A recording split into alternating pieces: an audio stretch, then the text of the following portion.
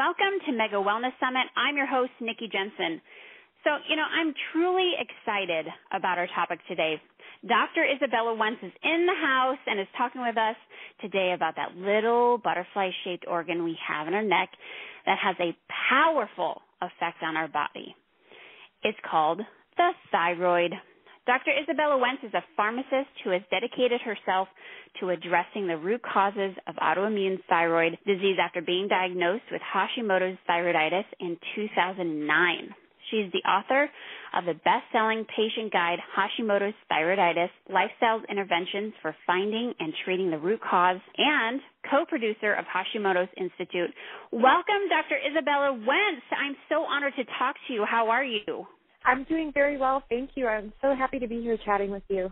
I'm really excited about our conversation today because there's so many people with thyroid issues now.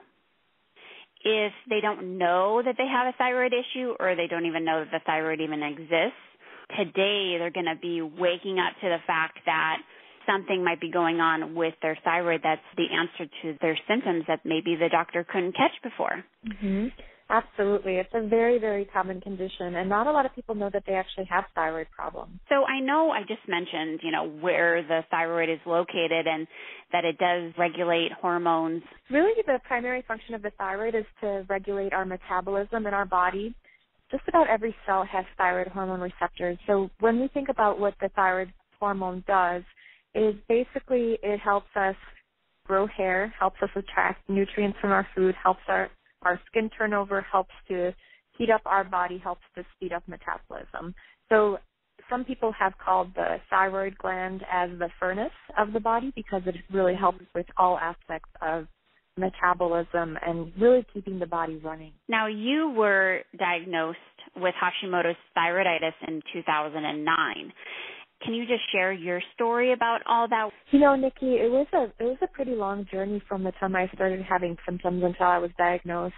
Sometime around my freshman year of college, after I got a bout of mono, which is caused by the Epstein-Barr virus, which is actually a trigger for autoimmune thyroid disease, I just never was myself again. So I used to be this very energetic, bright-eyed, bushy-tailed kid, and all of a sudden I was sleeping for 12 to 14 hours a night, and I was just exhausted all of the time. I found out I had mono, and, even months after that went away, my fatigue just continued. So I became very, very keen of sleeping. I would sleep for 12 hours each night, and I got to be very productive in college and undergrad and in pharmacy school because I only had limited hours of being awake. Eventually, I started getting irritable bowel syndrome. Then a few years later, I started getting acid reflux. I started losing my hair and having carpal tunnel. And, I had all of these weird little annoying symptoms that would go to doctors and they'd say, oh, you're fine. At least you don't have cancer. Or, just kind of tell me that it's all in my head and whatever when I was, young. And eventually I was actually at a geriatrics conference when I was already had been working as a pharmacist, and they were talking about the thyroid gland at this conference, and, it just kind of, I thought about it, and I was like, well, this kind of makes sense.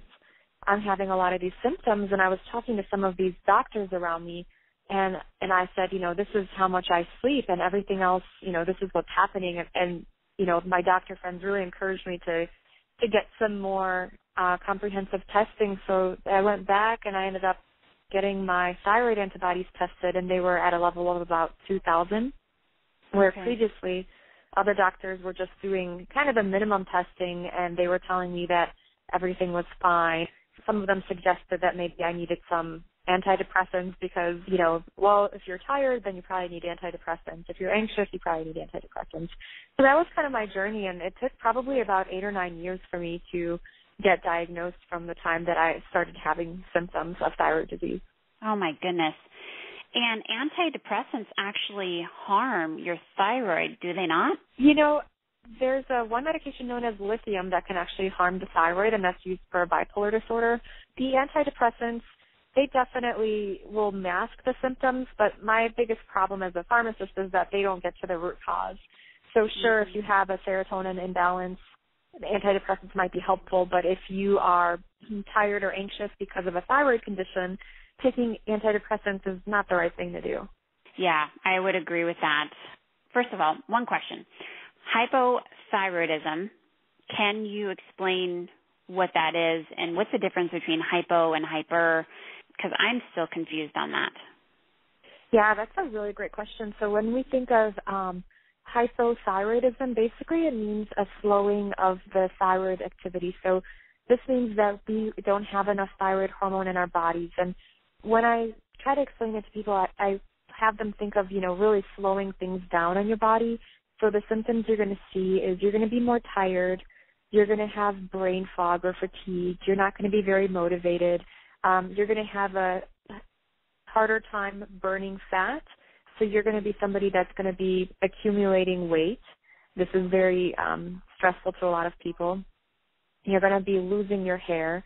You're going to have dry, dull skin because of the skin. It's not going to be turning over as quickly.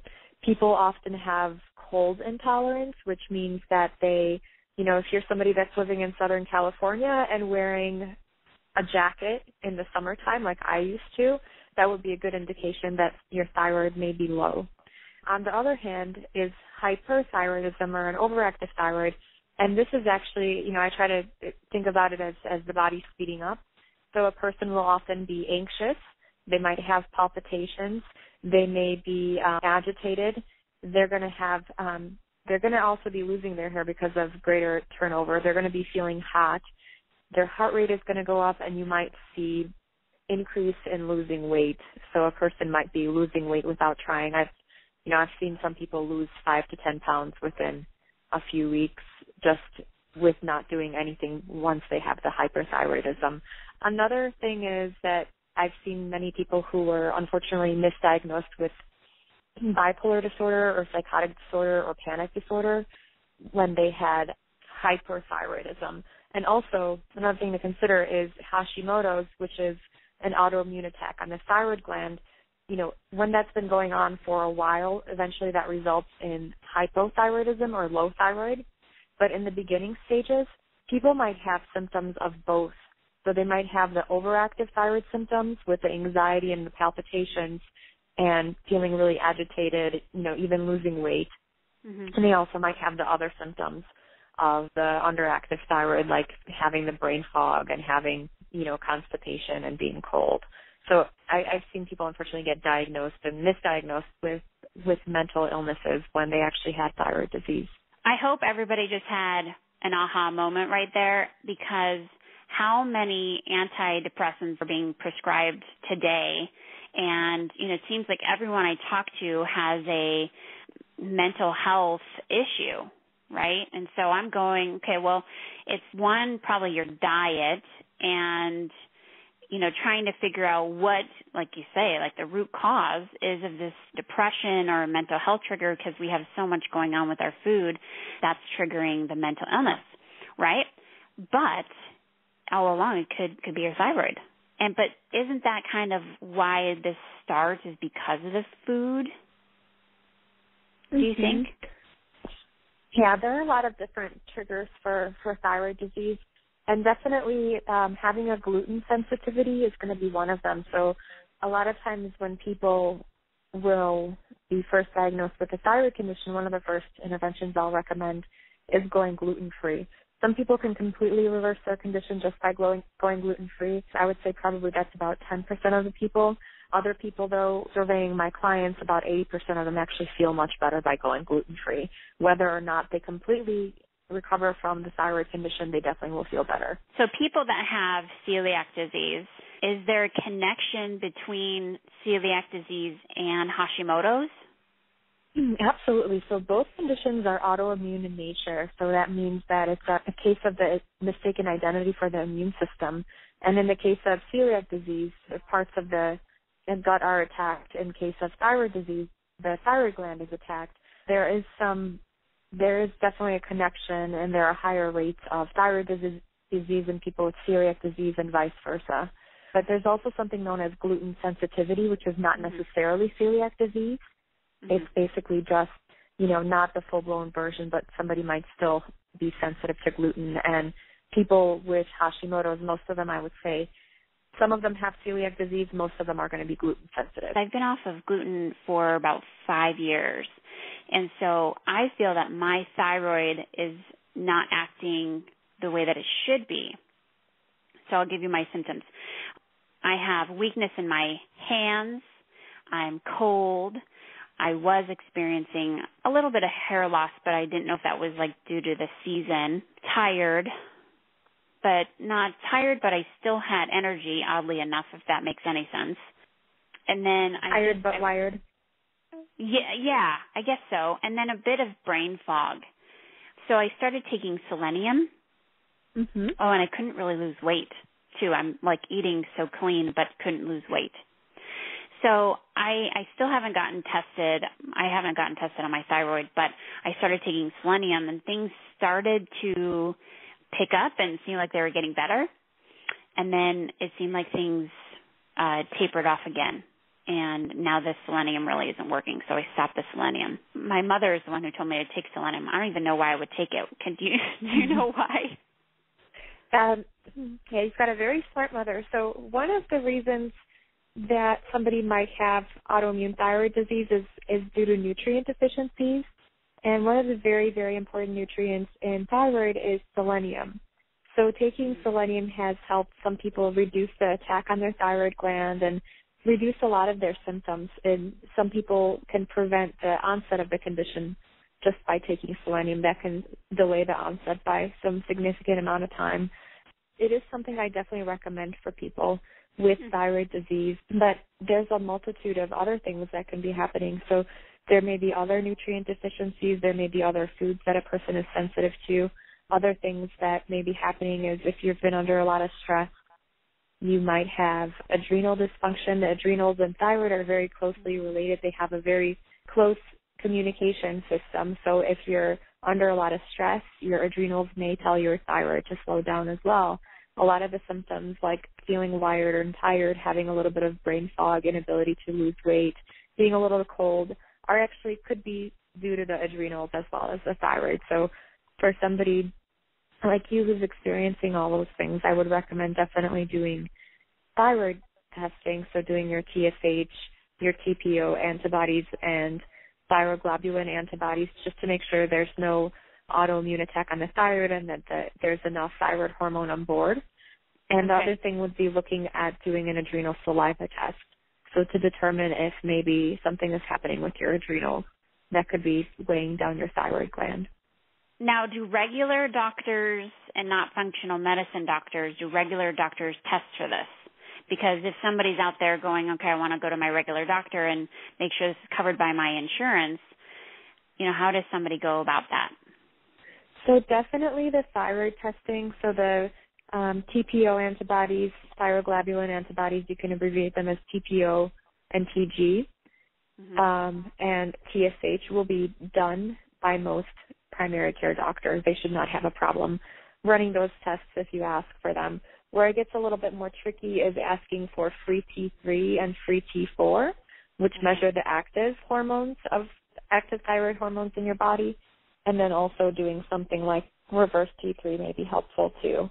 And the reverse T3 basically tells us if our body is converting our thyroid hormone correctly. So in some cases when you're stressed out and you have a nutrient deficiency, your body may be producing what I call the dummy version of thyroid hormone, which basically instead of speeding up the body, it slows it down. Now, the other part of the testing, the adrenal saliva test, that would be something that would need to be done by either a functional medicine doctor or you can order that by yourself online. The adrenal saliva test actually depends on which company that you go through. So some of the companies will actually give you a breakdown and they'll tell you exactly what the test means. Other companies, they might just give you a chart back with some numbers that you might look at and say, like, okay, what does that mean? So I definitely recommend working with somebody who is experienced in understanding adrenal function. What companies out there are doing saliva testing?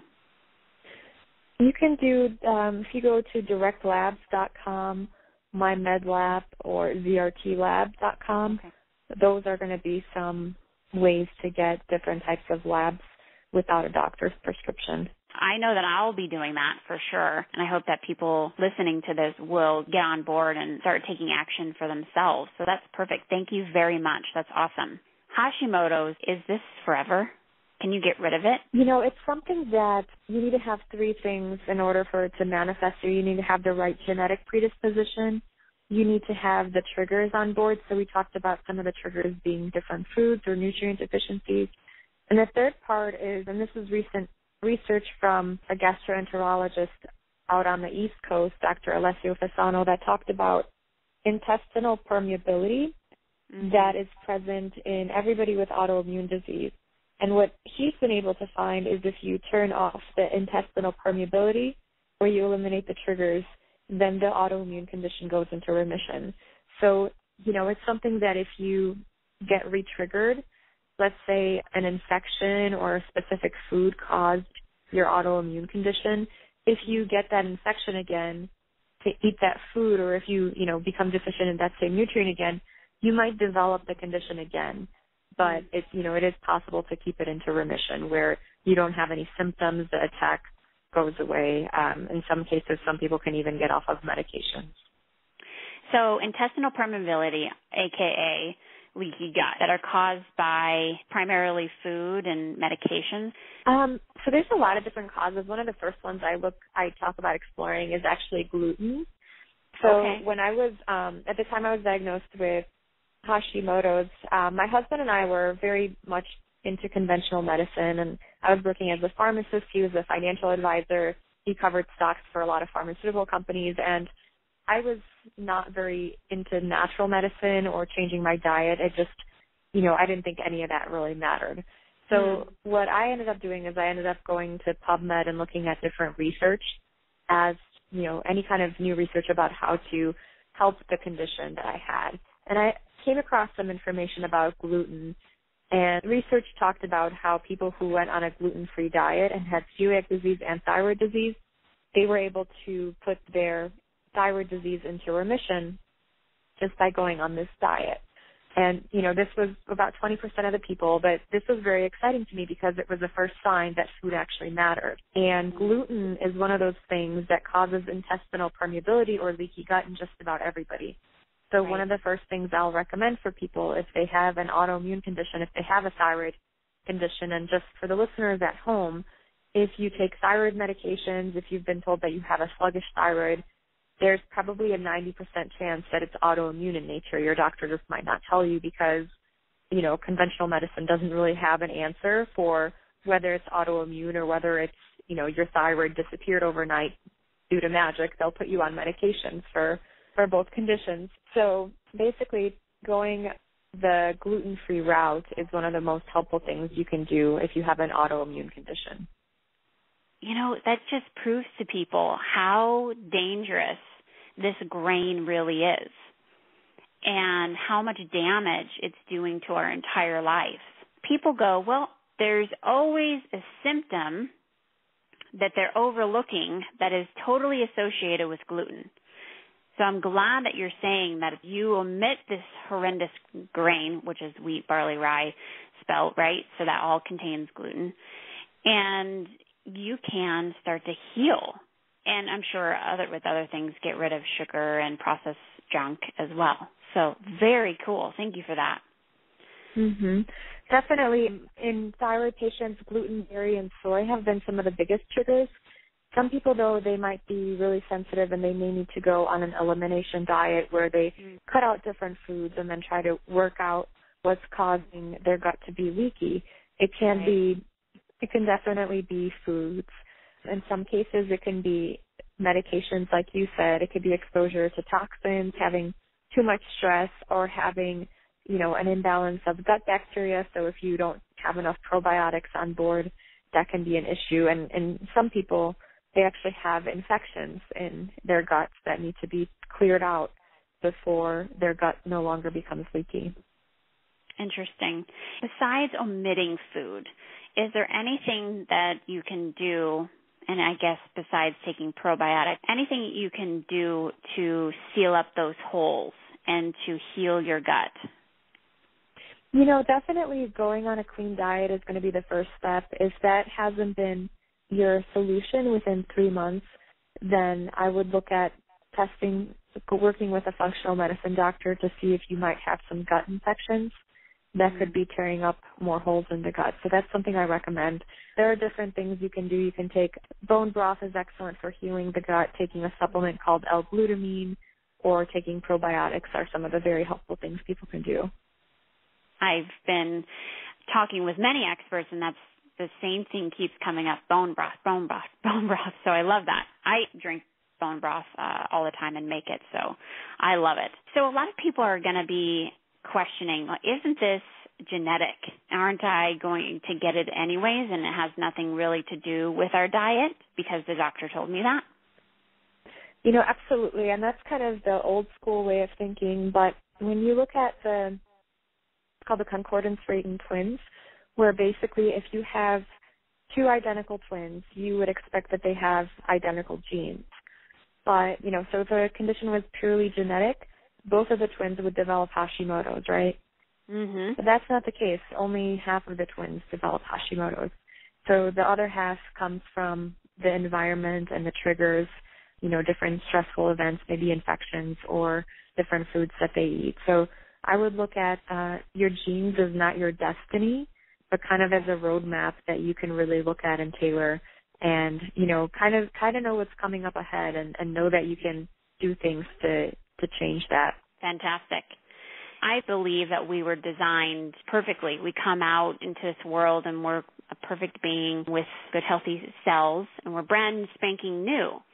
I think what it really is, what we're putting into our body that is bad, that could potentially be turning on these genes. You know, absolutely. And, of course, not everybody is genetically blessed. Some people might have genetic disorders that are very rare in nature.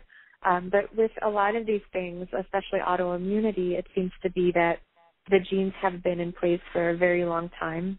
I kind of like to think of them as our signals for when there's danger ahead. So back during the potato famine, more people who had hypothyroidism survived because the hypothyroidism slowed them down and they didn't need as many calories. They were keeping their weight on despite not having a lot of food available to them. So it's almost like a body's survival mechanism. And when the body senses danger, whether that's through, you know, having toxic foods, toxic infections, you know, toxins in our air or environment, the body's going to try to figure out a way to survive. And if surviving means let's slow down the thyroid gland, let's hold on to this fat, let's, you know, not put energy into having nice hair, the body's going to do that. And so I think of it as basically our adaptive physiology to what's going on in our outside world. I used to work with a woman who has Hashimoto's, and the first thing that her doctor did was radiate the thyroid. And they use that as a method of healing the thyroid. But radiation is extremely bad for you. So why would that heal the thyroid? So did she have radioactive iodine or? I believe so. Yeah, so in some cases when people have an overactive thyroid, the doctor may recommend doing that treatment, and that usually actually kills off the thyroid gland. So then the person's thyroid is no longer overactive, and then the person gets put on thyroid medication. And I'm not sure what the case was with your client, but generally that's, you know, how radioactive treatment works. Do you think that that's a good source of a treatment? So if you're diagnosed with Hashimoto's, do you feel that that's a good viable treatment or a good route to go? Usually that's not the recommended treatment for Hashimoto's. Usually it's recommended for Graves'.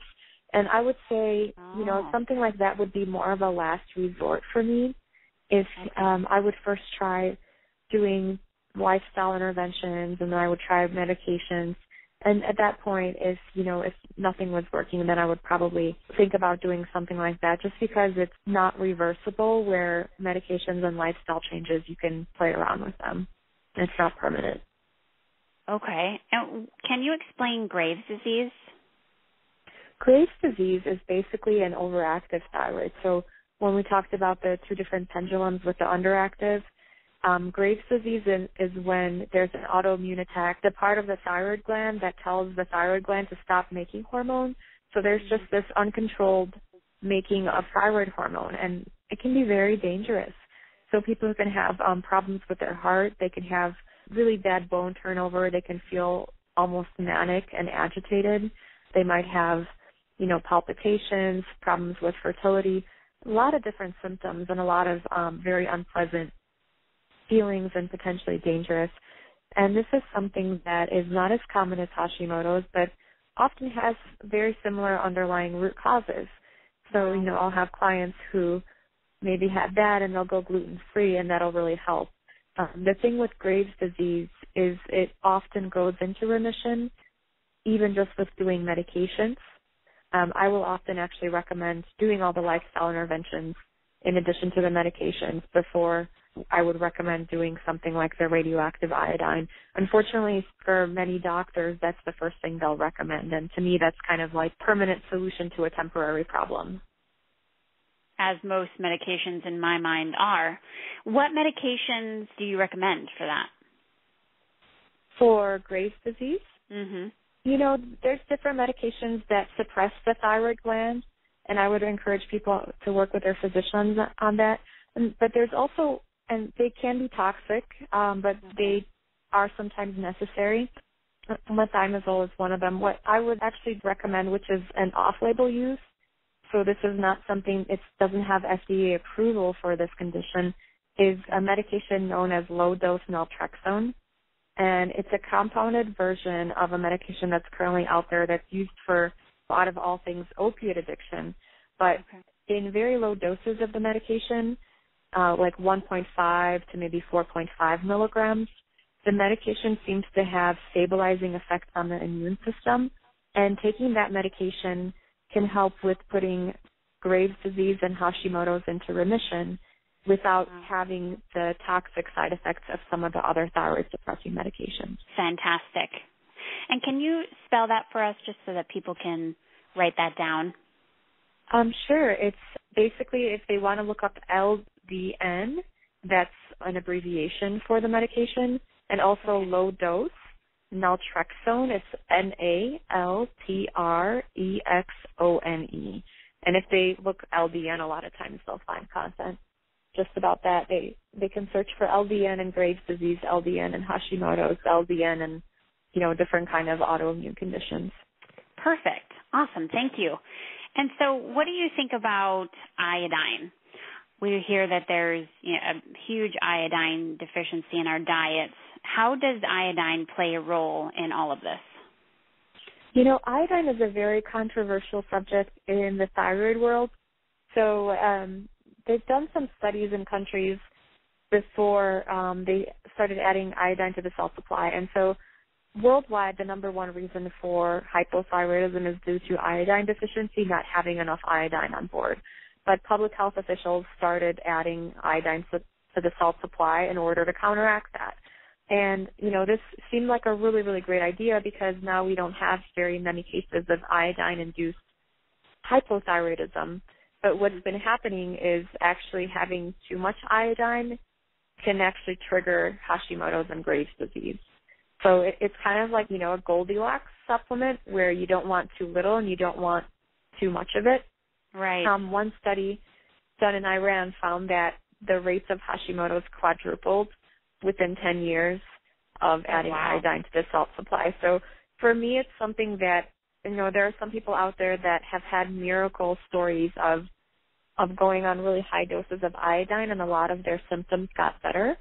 And, I'm very happy for those people, but I am also very cautious with recommending iodine for everybody because not everybody is deficient.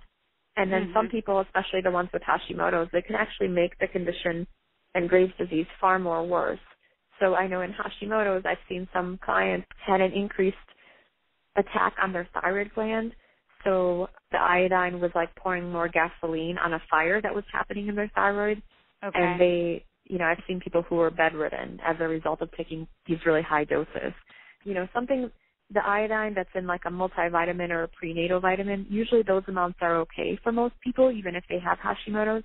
But I would be very cautious of, going on these super high doses that some people recommend just because, it's a very, very individual thing. And one person may feel amazing on it. Another person may be really hurt by it. So I actually treat it like a drug, and I'm very careful with recommending it. And, I want to make sure that it's not something people just do on their own. If they have thyroid disease, they would need to work with a practitioner who specializes in it and, do the testing to make sure that this is actually an issue for you, or do an assessment of how much iodine you get on a daily basis. Everything has a dose response, and you don't want to take too much of a good thing for sure. I recommend doing a test called by SpectraCell Labs, or I recommend one by ZRT Lab called the Elements Profile, and that basically, that kind of does an assessment for you of your iodine intake on an average day. Can you repeat that for people just so that they can, if they didn't write that down? SpectraCell Lab as well as ZRT Lab Elements Profile. Perfect. Thank you. And what do you think about supplements? Some of the supplements that I found to be very helpful are going to be selenium, like we talked about. Yeah. Another one that I found to be very, very helpful in people with thyroid disease is, not a lot of people know this, but basically, when I used to work as a pharmacist, I would often dispense acid reflux medications like Nexium or Prilosec along with thyroid medications. And a lot of people with thyroid conditions get misdiagnosed with acid reflux, when in fact studies have shown that people with thyroid disorders actually have low amounts of stomach acid. So taking a stomach acid supplement can actually help a lot of the symptoms. I know personally I took one named as betaine with pepsin, and it was almost like overnight when I got to the right dosage that I felt I had a lot more energy. So I went from sleeping maybe 10, 11 hours a night to sleeping to 8 hours a night because I was finally digesting my foods. And this is supplement known as betaine with pepsin. It's taken with protein-containing meals.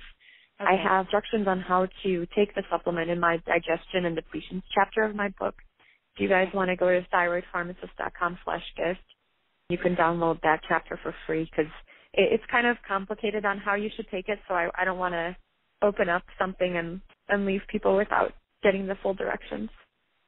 Thank you. Oh, my gosh, people are going to love that. We love free gifts. Thank you. So that's awesome. And are there any other supplements besides that? What about zinc, boosting your immune system? Yeah, definitely zinc is one of the ones I recommend. And, I try not to willy-nilly recommend different supplements. I want to make sure the person either has some testing done or does an assessment of their own health. One of the big ones that's missing in thyroid disease is going to be vitamin D, so making sure that you have enough vitamin D on board. Another deficiency is very common. It's going to be in the B vitamins, especially the B12 vitamin. I recommend a supplement known as methylcobalamin. Another common nutrient deficiency is going to be an iron deficiency. One of the best ways to test for it is with your traditional doctor is a test known as ferritin. And, taking a supplement for that may be very helpful, and that helps with thyroid conversion, that helps with hair loss and energy levels. I have a lot of different supplements on my website, and by no means do I recommend everybody take all of them. The digestion and depletions chapter of my book that you guys can get for free kind of goes over all of the different common nutrient deficiencies in thyroid disease and how to figure out which ones you might have by symptoms and testing and the recommended supplements, just because it can be very, you don't want to take a whole bunch of stuff because sometimes different things compete with one another. For example, if you take zinc, that may deplete your copper levels, so you always want to make sure you're balancing things properly. I'm so grateful that you're talking about this because just right there, this is a very complicated subject, the thyroid. It's so complicated to understand. I think a lot of medical doctors or family physicians don't understand it themselves, and I know that I have a hard time wrapping my brain around the thyroid, so I can't even tell people really where to go or what to do. I just know about T3, T4 testing and very minimal, things to do to help your thyroid or support the thyroid gland. Now, I really am so grateful that you have come on Mega Wellness Summit and just gave people a whole slew of things they can do to improve their thyroid. and do it naturally. Yeah, absolutely. And there's also, for people with an underactive thyroid, there are also medications they can take, and there are natural thyroid medications that sometimes may be more effective and more helpful than the synthetic medications, too. I think when you can go natural at any time, you should. I know that people have a hard time changing their lifestyle or changing their diet, but it's absolutely imperative that people start waking up to this fact that we're poisoning ourselves and poisoning our organs, endocrine system, that's so vital to our life, that we should definitely take a look at what we're eating first and putting into our body that is supposed to be fueling us when it's actually could be killing us.